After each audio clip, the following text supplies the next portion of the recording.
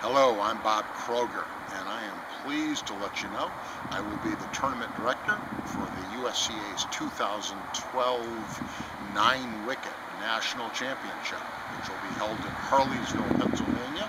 This will be from Friday, June 1 to Sunday, June 3.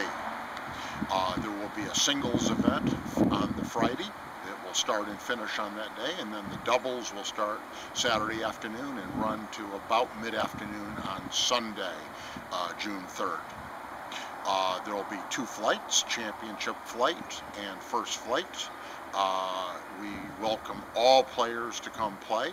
If you're a beginner level player, intermediate, first flight I think would really suit you well.